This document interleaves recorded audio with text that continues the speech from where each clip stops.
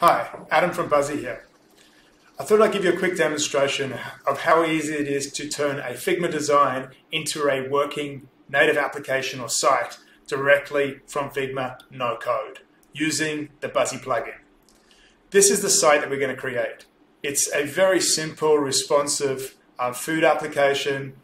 You can go into your drinks, you can get your food, you can go and do things like you can review them, have a look at a recipe, and review them and so on.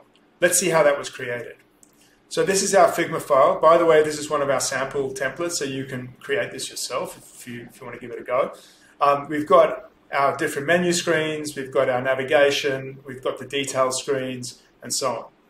Using the Buzzy plugin, what we can do is we can actually define our screens, our forms, our layouts, and then publish that to a working application. So if you're starting from scratch, we'll try and work out based on the frames and screens and navigation, your prototyping in Figma of how that all works. But you can also mark that up really easily. So over here we've got our screens defined. So we might have like our review lists. Let's have a look at that. We might have our recipe screens. And then if you go down, you can start to define things like the forms and views and your fields. So for example, this is a rich text field that is used for the recipe information. If we look over here, we've got our reviews. This is our form. This is a data capture form that's going to take in the star rating and some text. We've also got the data definitions. Think of these as the data table. So this is where you define your fields and what they are. So whether they're rich text or plain text or numbers and so on. And then we've got, for example, we've got the review. So you can have relationships between data. So you might have a recipe which then has a child of a review and so on. One of the things you can do with your data as well is you can also define an external source where you want to be able to get that from. We'll have a look at that in a sec. So what I'll do is I'll create a new Buzzy application here, and I'll just give this a timestamp. So we'll give this a timestamp of 408, and we'll create a new Buzzy application. So the plugin is now looking at what was marked up and the structure of that Figma file, turning it into an application definition, which then can be rendered as either a responsive site or as a native app. Now, native app, we actually use React Native under the covers. You don't have to do any coding. We take care of that for you. So here's that app. We'll click on that link.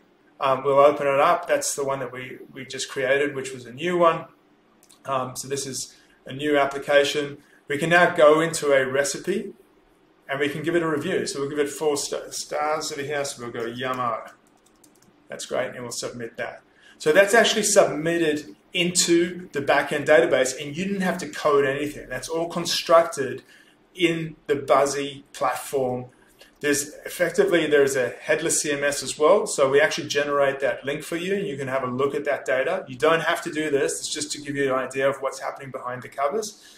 We can see all the data that was pulled in from that REST API, and I think we're using Google Sheets. I'll show you that in a minute. And then we can see our reviews.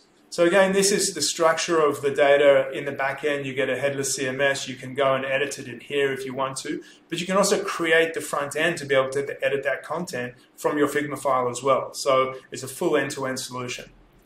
Let's have a look back at how that data was. If we have a look at the data definition and we look at the data imports, we can see that these are coming from REST API calls. And you can import things like Google Sheets or go to backend APIs and transform that data. So there's a full ETL export, transform, and load language that you can use to be able to extract data from external systems. So that's it. Pretty cool, pretty easy to be able to create working applications you can actually put in the hands of your users and get real feedback. Thanks for watching.